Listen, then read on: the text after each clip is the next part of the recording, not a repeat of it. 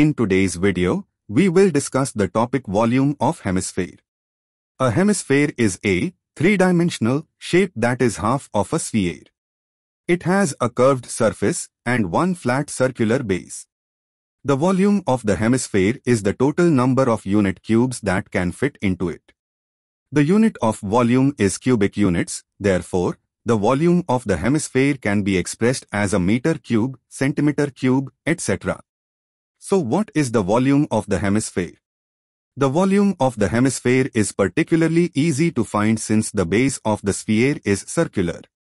The volume of the hemisphere is equal to 2 by 3 pi r cube in cubic units, where pi is a constant of value equal to 3.14 approximately and r is the radius of the hemisphere. Now, let us see the derivation of the formula for the volume of the hemisphere.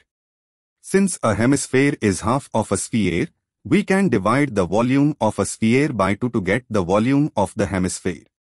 Now let us consider that the radius of a sphere is r.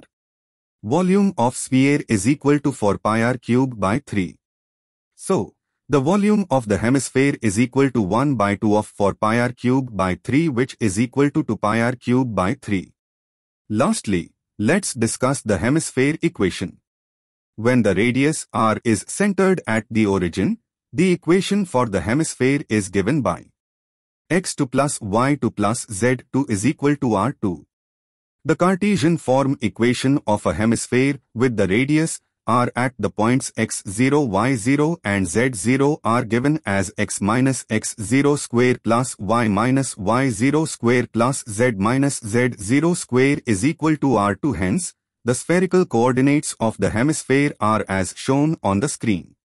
With that, we come to an end to today's video, and for more information on this topic, check out our website at www.getmyuni.com.